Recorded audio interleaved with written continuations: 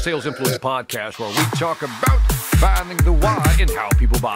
I'm your host, Victor Antonio. Thank you for joining me. Thank you for lending me your ears. And if you're watching this on the video platform, thank you for also lending me those eyeballs. Today, I'm going in a totally different direction. We're going to talk about introverts. And I got my man who just launched, or is going to launch his new book on January 19th, Matthew Pollard. Welcome to the Sales Influence Podcast. How you doing? Mate, I'm ecstatic to be here. Thank you so much for having me on. Now, in the spirit of full disclosure, because we keep it real here, man. So this is our third attempt at doing this interview. Our internet connections have just not been the greatest.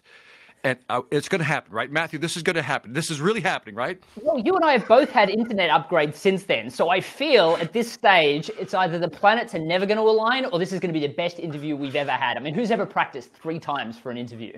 That's right. I'm going with the latter, Matt. So, Matthew, let the folks know, my Sales Influence tribe, let them know who you are, a little background, and then we'll jump into the conversation about introverts. Yeah, absolutely. So, my name's Matthew Pollard. I'm known as the rapid growth guy. And my background is I learned as an introvert to sell by really a horrible state of affairs, but I lost my job just before Christmas. The only job I could get was door-to-door sales. And I literally had no sales training, 5 days of product training, and literally told to go and sell. And literally it was a battle. I mean, it was 93 doors before my first sale, rejections, getting sworn at, getting told to get a real job. It was horrible. And long story short, I taught myself how to sell watching YouTube videos, became really good at it, and actually got promoted a bunch of times, became the #1 salesperson in the company, and then went off to start my own businesses. And I've been responsible for 5 multi-million-dollar success stories. But the real point of what I try to inspire people with is that, I'm an introvert that had no business being in sales, and I became the best at it, which is what my first book was on. And my second one, I moved to the United States where I didn't know anyone, and less than a year later, I was invited to events as one of the most connected people in the city. And now I'm one of the most connected people, according to a lot of online websites, across the world. And it all came from the networking process that I now teach. Isn't that something? And even if you talk funny, do you know what I mean? It still happens for you. Yeah, I hope everybody can listen to at least every third word. I've learned to speak slower because Australians speak really quickly, which is why, I listen to all my books on Audible. And I have to tell you, I listen at 3 times speed because it just seems like a normal pace for me. But I've learned to just chill out and calm down when I speak from stage. I love that. By the way, I think somewhere in your future, you should write a book called 93 Doors. I just wrote that down. 93 Doors, the trials and tribulation of the doors. Yeah, you should write that book, man. Yeah, it's funny. When I think about the books that I have in me, the Introvert's Edge is a series, right? So it's interesting. Everyone's like, "What's the next one in the series? What's the next one in the series?" And I'm like, "Well, I really want to write, Maccas to millions." By the way, McDonald's is what in Australia we call it Maccas. That's the kind of our Australian slang for that. So I'm like, I really want to write Maccas to millions. 93 Doors sounds like a really good book. And everyone's like, "What's the next Introvert's Edge?" And you know what? I'm fine with that because I feel like there's no literature for introverts to show them that they can be successful. By the way, for everyone listening, just because you're an introvert doesn't mean you can't sell, you can't network, you can't speak from stage, you can't be an amazing leader. It just means that when you do those activities, it depletes your energy. As a matter of fact, I believe that introverts actually can be better networkers, salespeople, presenters, leaders than most extroverts out there because they plan, they prepare, they're more empathetic, they're great listeners. There's a lot of value in what introverts have to offer. The problem is we just have this false belief that because we don't have this gift of gab, which is an absolute most ridiculous notion, talk about fake news, we don't do it. We feel like we can't do it. We don't even try. And that's why I'm so passionate about getting people past that point so that they know that they can succeed in all these so-called extroverted arenas. And I love that. I want to start with the 93 doors, because I know that I have a lot of introverts who listen. And I love the fact that you've just plainly stated that it's a myth that introverts can't sell. And I agree with you 100%. When you were getting rejected, those 93 times or 92, got it on 93, walk us through a little bit of your mindset because you were thrown into a position, you're not really trained in selling. What kept you going? What did you do? How did you adjust? Just walk us through it. Well, it wasn't a fun time. I think everyone listening can probably understand that it was horrific. I mean, what happened, and for those people that are hearing about me for the first time, my background is I had a pretty significant reading disability growing up. I mean, I got diagnosed with dyslexia, or I should say misdiagnosed, and then when I was 16, I got diagnosed with this thing called Irlen syndrome, which basically means I put on a funny pair of glasses and miraculously I can learn to read. Now, I couldn't read like everyone else, but I could start the process of learning to read. Now, so for me, the last 2 years of high school were an absolute hustle, and I got into the top 20% of my state, but I was exhausted. So for me, my whole family agreed that there was no way that I was going to make it at university if I didn't know what I wanted to do. So I was going to take a year off to just find myself, right? So I took a job at a real estate agency, and I wasn't the guy out selling. I was the guy in the back office doing data entry with that look on my face, like, don't speak to me. I'm here to find myself, right? So here I am, and I lose my job like literally 3 weeks in because they decide to shut this office. And I'm like, so I didn't choose to go into commission-only sales. What happened was I went, well, okay, I've got an option now. I've promised my family I'm going to support myself. My dad broke his back 80 hours a week. Am I really going to go home and say, I lost my job 3 weeks in? And the answer was absolutely not. So I pulled out the classifieds, and there were 3 jobs. And all of them, I mean, this was Christmas time. Like, for people that don't know Australia, everything's kind of opposite. The toilets spin the wrong way. The weather's always different, right? It's summer and Christmas at the same time. No one's hiring. I mean, we're going away on the 20th of December. No one's coming back to the 15th or 20th of January. I mean, it's summer and Christmas, right? Who's hiring? So the only jobs I could get, commission-only sales, I applied for all 3, and I'm like, all right, this is pretty good. I got 3 interviews. Oh, this is good. I got 3 job offers. Well, it turns out they just hire everyone, right? Commission-only sales. My manager said, we just throw mud up against the wall and see what sticks, which sounds fun until you realize you're the mud. So going into that first door, I think, is the first big mindset point, right? A lot of people probably just decided not to walk in. I mean, I was in a training group of 20, and 2 people came back, including me, for day 2.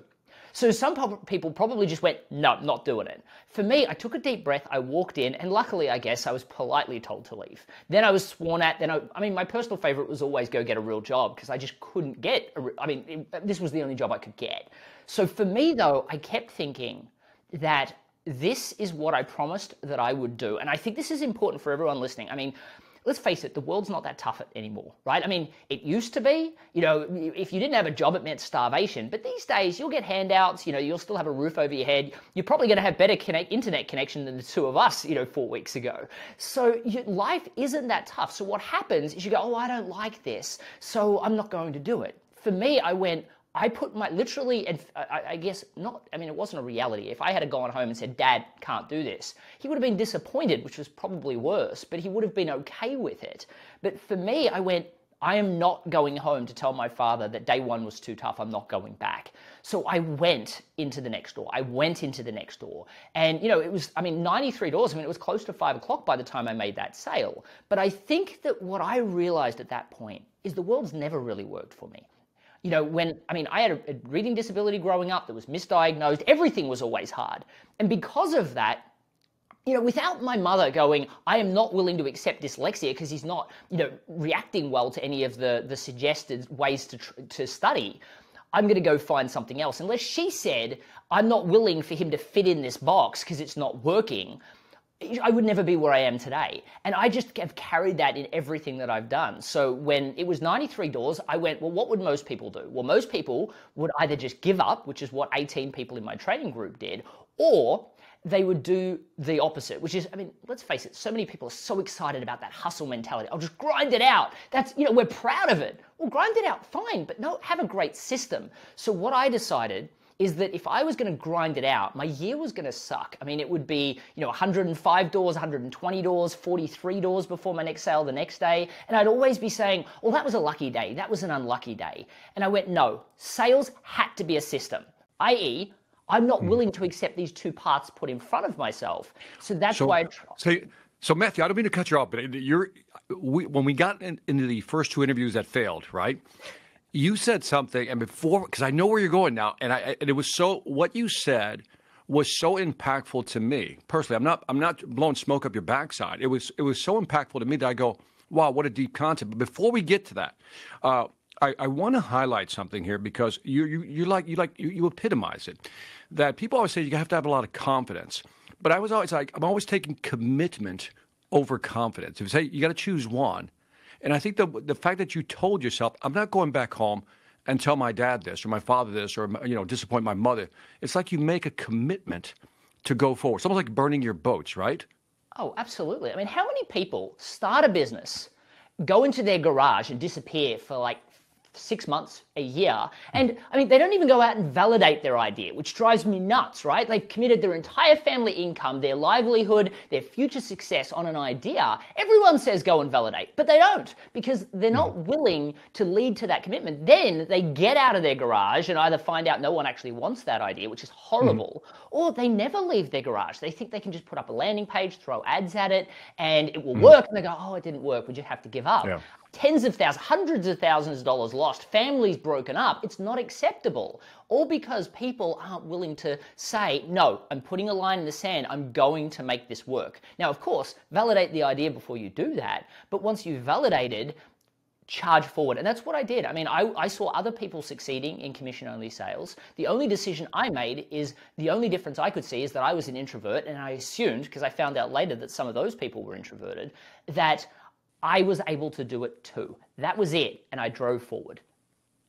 Now, I want to tell you how you impacted me. Like few people have come on the podcast and you walk away going, thank you for that. So I thank you for what I'm about to tell you that you taught me, right? And it was just a way of looking at it. It's almost like sometimes you don't have to shift somebody completely. Just give them a 1% degree, a 1 degree shift and they see something, right? And I'm like, and so you said something, which is I know you're going to get into right now. And I'm going to let you go all you want on this, but I want to highlight this. This is so big.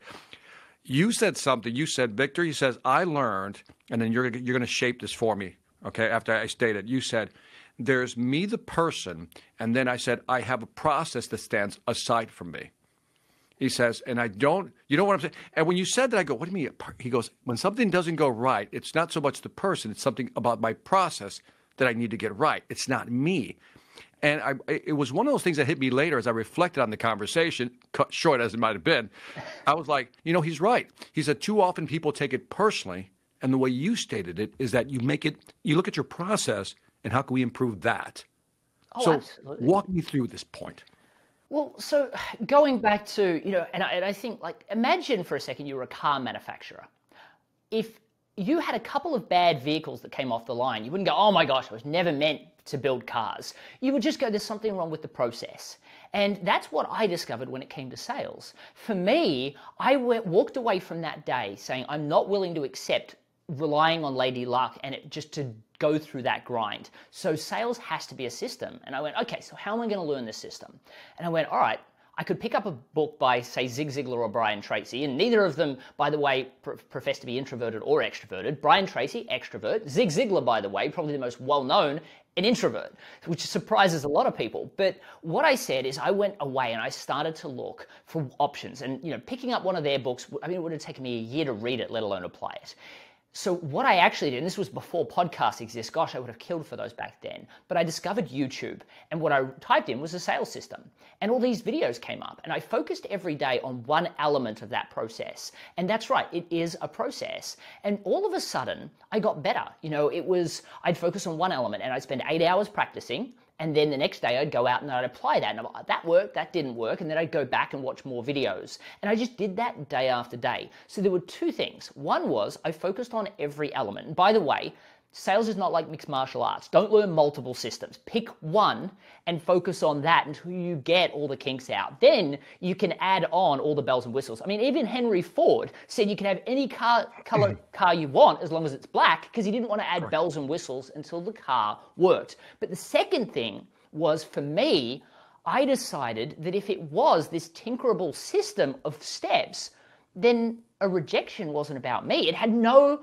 reflection on me whatsoever. So as an introvert, I didn't have to get upset. But I mean, if you're winging it like extroverts flying by the seat of your pants, of course the rejection's about you, because it's what you said that just made them decide not to want to work with you or not to buy your product. But as an introvert or as an extrovert with a system, you can say, okay, what specifically in the process went wrong there? How do I improve it? What do I fix? How do I tinker with it to get it to be more optimum? Now, sure, some people are going to say no to you, but you know, Henry Ford probably has, well, I think in continuous improvement, they talk about the lowest number of defects per part per, you know, parts per million, right? So when you're thinking about it like that, all of a sudden it stops being personal. You walk out and go, what went wrong with the process, rather than why didn't he like me or why did he say no? It changes everything. And that's, you know, why I just had this skyrocketing change in my sales ability. You know, literally it took me 6 weeks to go from having no business in sales to my manager pulling me into the office. Gosh, I thought I was in trouble. He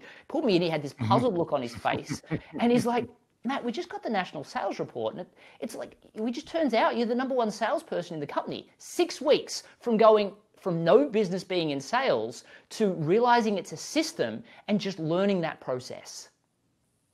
Were you ever nervous when you were talking to people out of curiosity? You know, the first time where you were trying to work out the process? You're smiling, so I say, yeah, I think yes, go ahead. I still get nervous now. I'm nervous talking to you, right? What if you ask me a question I'm not expecting? But the difference is my nerves have subsided greatly, and the level of practice that I put into each one of these podcasts goes down greatly because I'm well practiced now. I mean, this will be my 150th, probably 160th podcast. By the time you get to your 20th door, and you're feeling a little bit more confident, and then by the time you get to the 90th door, you're feeling more confident. Of course, you can also feel more beaten down if it's not going well, right? So for me, what I found is by the time I got to 3, 4, 5 weeks in, I would get nervous before the first door. I'd have to psych myself up, and I'd always have these feelings like, what if today's going to be different? What if my luck's going to run out? But then once I went to the first door and I ran the process, it was like all of a sudden it was comfortable. And what I realized is sales is just like a muscle. I mean, there's all these dating specialists that are like, walking up to a person in a bar and asking for a phone number or asking them out is like a muscle. You have to warm it up. Same with sales, same with networking. For me, the first time I did a virtual keynote presentation, gosh, it was nerve-wracking. The first time I spoke on stage, I mean, I bounced around that stage like I was a goldfish that forgot that I'd hit the other wall 3 seconds ago. And it was terrifying. But by the time I did my 5th or 6th, now I always do a warm-up keynote where no one's watching before I go and do a live one if I haven't done one for a few weeks. Because then I know I can nail it and there's nothing that really affects me. Now, sure, I do get a little bit nervous beforehand, but I think that's completely natural, and I actually think it's positive because I get this adrenaline rush that allows, that adrenaline mixed with the passion that I have for what I do is this explosive experience for anyone that sees me on stage and hopefully anyone that's watching right now. I love that. The fact that you tied the passion piece in as something you feel strongly about. And by the way, so today I wore a hoodie. If you're not watching the video, I'm wearing a hoodie right now. And there's only one reason I decided to wear a hoodie for this conversation, because in your book, the new book, The Extrovert's Edge, The Edge, right? I'm just going to call it The Edge if you don't mind. I'm not going to be offending you, right? So in The Edge, I read that story, and I want you to tell Joel's story. Yeah, absolutely. As you know, Joel's the reason why this was the reason for why this book had to come next. The first book on sales, it did over 40,000 copies. It's been translated into over 10 languages now, and it's won all these awards. HubSpot listed it as one of the most highly rated sales books of all time. Book Authority listed it as the #2 book ever written for introverts. And so, I didn't need to write another book anytime soon. It was doing really well, and I probably could have chilled out for a few more years. But I did have a lot of people saying, Matt, we're doing so well closing deals now, we need more leads. And I was thinking about it, but then I got on this phone call with a guy called Craig Turner, and Craig, has been a long-term supporter of me, and he wanted to reach out to let me know that he left the first book on the coffee table at his family home. And his son, who is crazy introverted, and yes, as you mentioned, the hoodie, would go to school, hoodie over his head, look at his shoes most of the time, never really had any conversations with anybody, but he's always been interested in his dad's business books. He picked this book up and he read it, and he carried the book around with him for like a month at school. And he realized that, because what he thought is, if sales can be systemized, something as uncomfortable as selling, maybe making friends could be systemized as well. So he took a book on systemizing sales and he leveraged it to make friends. He started dialogues that he controlled with some of the popular popular kids. There's now a girl in the picture. He's actually a popular kid now. The hoodie's off. Everything has changed. And that's why I knew that the next book had to be The Introvert's Edge to Networking, because I can't believe that so many introverts fail at developing friendships, fail at developing influencer relationships, get the supporters that they deserve for their businesses, all because they think it's something that they can't do. As a matter of fact, they run away from it because they think it's something they can't do. Yeah, so two things. One, I think you should brand a hoodie. You should get your own brand, a red hoodie, call it, whatever, the Introvert's hoodie, and that should be the uniform for people who come to see you speak. I think number two, from a speaker standpoint, from a speaker to a speaker, if I may suggest, this is such a great story that if you're not incorporating it in your presentations, shame on you, because it really is a great story. So I love it. Oh, it absolutely will be. You know, it's funny. It's every interview that I've had. It's okay.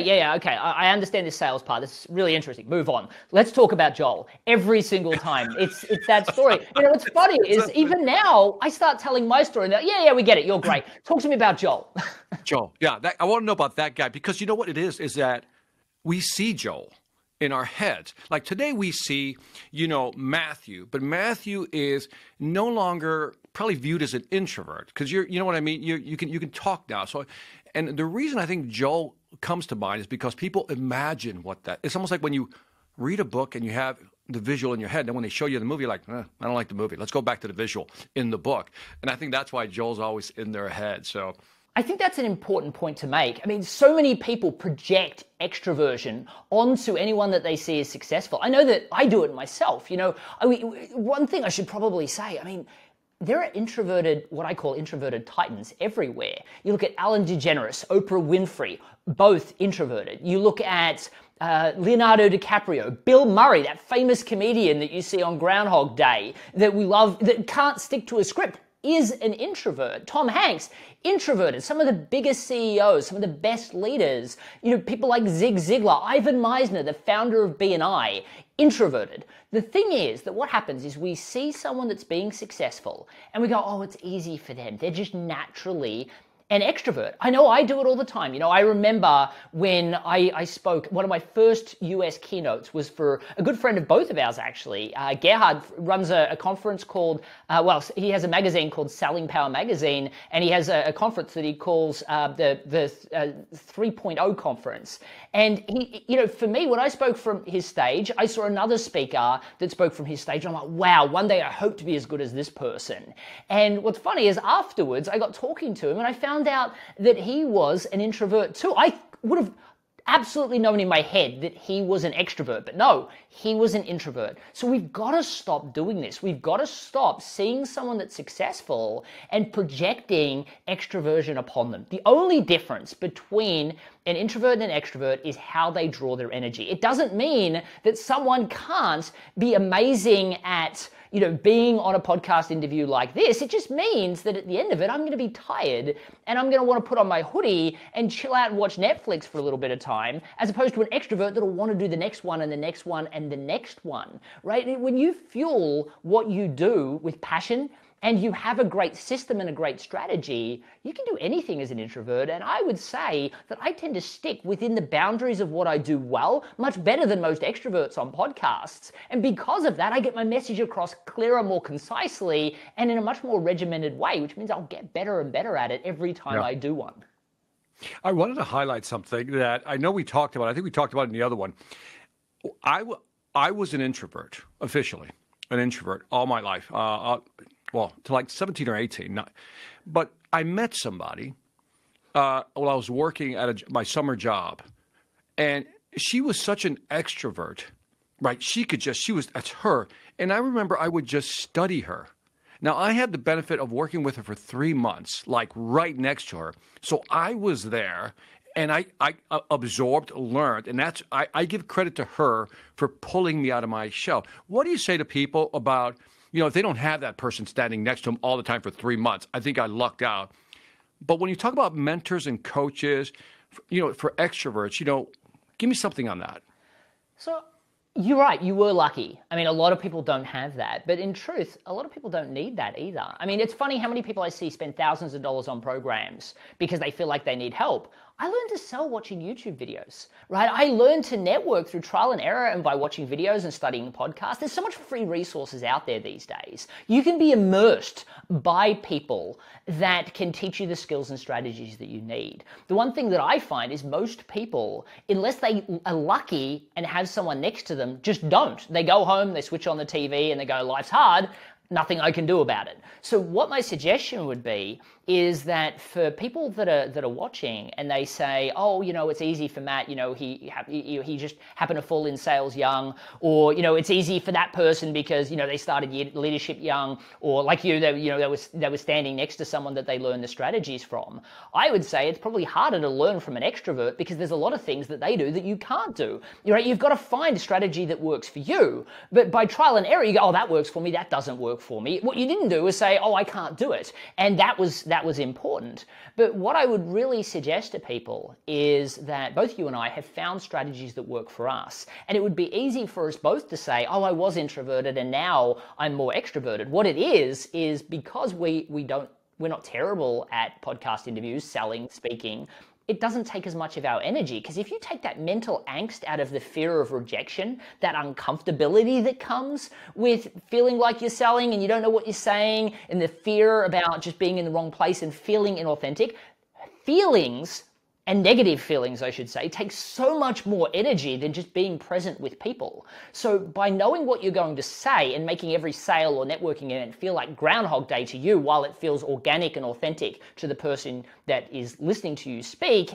and you're having that dialogue, that's going to be far less draining for you, which means you can do it more and more. So you're actually not becoming more extrovert. As a matter of fact, if you try to be completely extroverted, you'll feel uncomfortable, inauthentic, and you'll get tired. But finding a process that works for you in an authentic way, that where you feel congruent as an introvert, will deplete your energy much less, and it'll make you feel like you're becoming more extroverted. What actually it is you're an introvert, you still get tired, you're just less exhausted by the activities. That's a really good way of putting it. And by the way, as I'm listening to you, you said something earlier that when I had this person next to me, I had to be cognizant of the fact that there's certain things that she did that I knew weren't me. So I cherry picked what I thought I could use, which is what you're saying, right? Take what you, like when you study YouTube videos, you probably find some videos, that's not me. I can't do that. That's not, doesn't feel natural. Oh, absolutely. You know, and I'm always, tell me what you think of this line, because I've always loved this Bruce Lee line, because he came up with his own fighting style. And he said the following, he said, absorb what is useful, discard what is not, and then add what is uniquely yours. And I just thought that was the perfect blend, which is really what you're saying. Absolutely. I mean, I believe that everyone has their own unique experiences, upbringing that perfectly qualify them to help a demographic of people, but also allow them, well, they have to find a system that will work for them. So for instance, my first book talks about a sales system. My second book talks about a networking system. And of course, what I would suggest is a lot of people try and reinvent the wheel when they first start. They're like, oh, I need to figure out a system. Don't start from the ground up. I mean, I had to, because no one was talking about being an introvert, right? So I had to start from the ground up, but you don't, right? If you're an extrovert, go and learn a system that's built for extroverts, right? Brian Tracy's got some great books. There's a ton of other great extroverts that do, right? I'm excited to see there's so many people standing up now in the sales world, like Jeb Blunt, who wrote the foreword for my next book, that says, I'm an introvert too, just so you know, right? Everyone's willing to admit it now, because it's no longer, you're not going to get shunned from the sales or networking or speaking community by saying you're an introvert, which I'm excited about. But yes, even if you are stuck next to an extrovert that you don't want to be like, but there are qualities and things that you can see, exactly, take on what you like, discard what you don't, and continue forward. But again, the important thing is that start with the base level system. Perfect that first. Then, once you've got that structured, you know, sales, networking, speaking from stage, it's not like a science, it's like a science experiment, sorry. So you don't want to change multiple things at once, just like a science experiment. You won't know what's blowing up in your face. So change one thing at a time, see if it works, makes it better, makes it, you know, not work as well, and then either change it back or move to the next thing. When you do that, you'll always get gradually better and better. But the thing that I want you to know, I mean, for me, I mean, I hate sales technique, like bulldog technique, techniques, hard closes, they don't work for me. So I had to find a process that didn't have that. When in networking, I don't want to lead in and say, oh, I'm a business coach or I'm a sales trainer, because then people will say, oh, I had one of those, it didn't really work out. And what now? I've got to say, oh, but I'm different. I got magic ruby slippers. Or, they'll say, oh, I need a marketing coach. I mean, it's what happens, right? Oh, I need a marketing coach. How much are you? What, now I've got to talk about pricing? Neither of those are happy experiences for me. So I found a way of framing it differently where people go, oh, I've never heard of that before. What exactly is that? That works for me as an introvert. Right. And I love the way, in a sense, you basically made the world conform to how you are. I mean, if you think about it, right? You're not trying to conform to the way the world is. Just say, let me tell you what works for me. You've done a book on sales. You've done now this book on networking, right? And so I would think that the natural progression, I'm pushing you here a little bit, would probably be leadership. What do you think? It's interesting. So there are a couple of books that come to mind, but for me, I'm also not incredibly focused on me being the author of all of them either. What I think we've created is so my books, they don't read, they read more like novels. Matthew, you're going to become whether you like it or not. I know you're the rapid growth guy, but I'm going to still view you as the introvert guy. Like if I got something, you know what I mean? And it's something that you become the face of. And Absolutely. That's a beautiful thing, man. And I'm very happy to be the face of the cause. Don't get me wrong. And don't get me wrong. There are other people that started well before me. People like Susan Cain, who wrote the book Quiet. I wouldn't exist without people like that crafted out the industry. So sure. I don't need to say I'm the face of the brand. I am passionate about this. I want to see it progress, and I want to see introverts all over the world, confront that stigma around introversion and realize that they're not second-class citizens. Their path to success is just different to that of an extrovert. And when they embrace that, they'll make amazing networkers, salespeople, leaders. And you're right. So yes, there are some books that are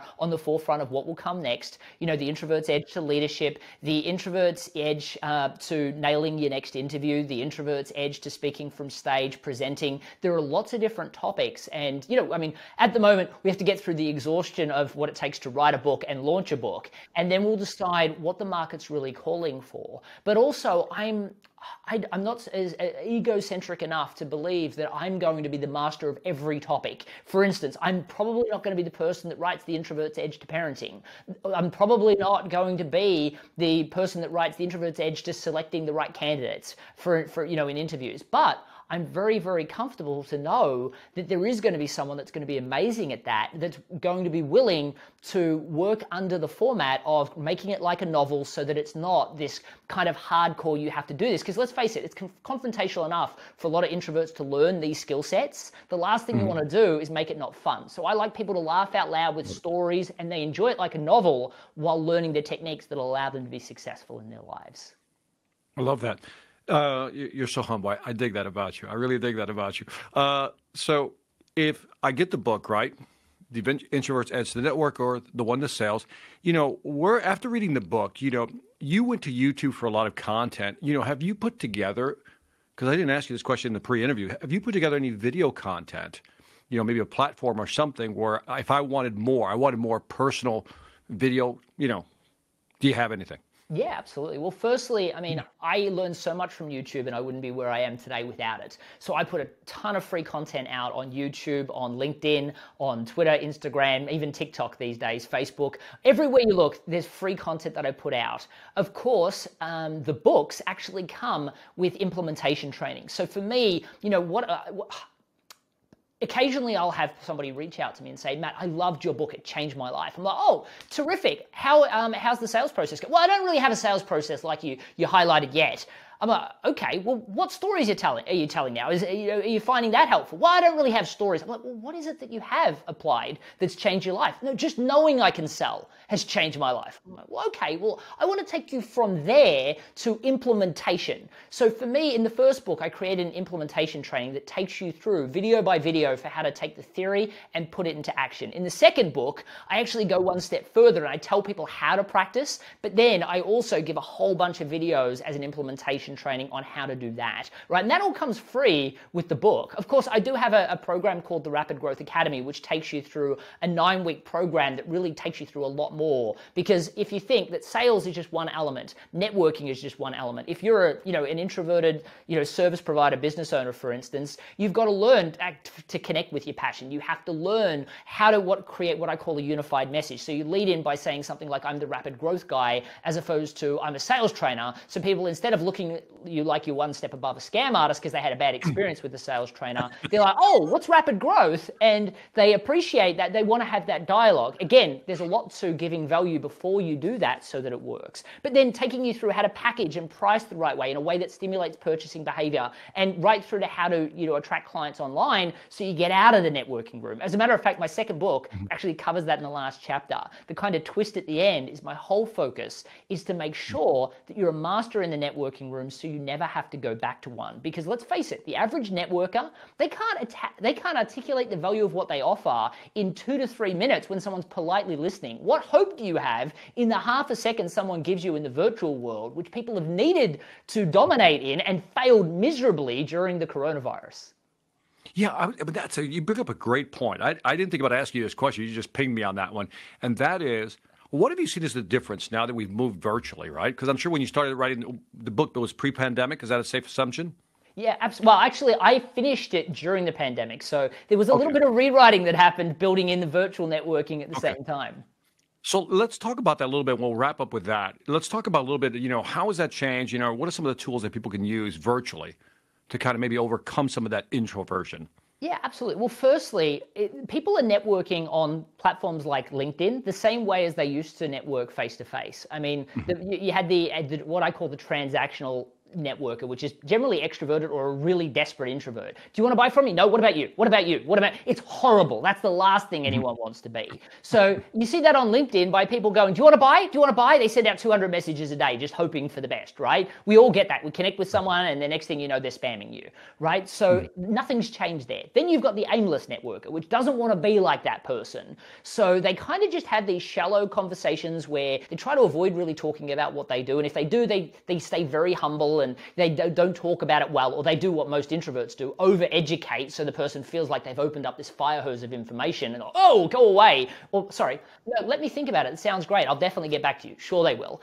And on LinkedIn, what that is connection. Oh, I just wanted to let you know, say hi, and hope you enjoy my content. Of course, they never do. Strategic networking is about making sure you've got the right message, you understand your market, you tell the right stories, you know what to say and how to frame it the right way. The great thing is when you know how to do it in the networking room, and I mean, you can test that out by doing virtual networking in the back end of a lot of conferences. I know our mutual friend Gerhard does that at the Selling Power 3.0 conference, but also there's so many other, like Lunch Club, there's a lot of other online events where you can do like networking roulette, where you get to meet and they match you up with people. So there's lots of things you can do to make sure you're articulating it well and practicing it well. And that way, when you go and do it on LinkedIn and other social platforms, and podcast interviews as well is a great medium to get your message out, you know what to say, so that you don't come across as salesy or pitchy, you come across as dynamic and passionate and engaging. I think that, networking in the room is great practice, virtual networking roulette is great practice,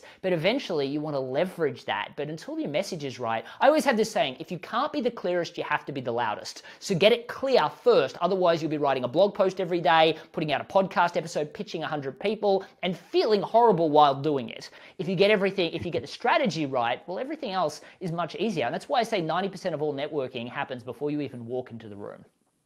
And that requires patience and discipline to actually take the time to mentally machinate, if I could say, through that whole process. So that part I love because, and I want to end on that because I think it's a good point. I get spammed all the time on LinkedIn, these fake conversations. And I'm wondering if there are introverts behind that or, extroverts. I've always wondered that. But anyway, Matthew, let the Sales Influence Tribe know where to find more information about you and your new book coming out very soon.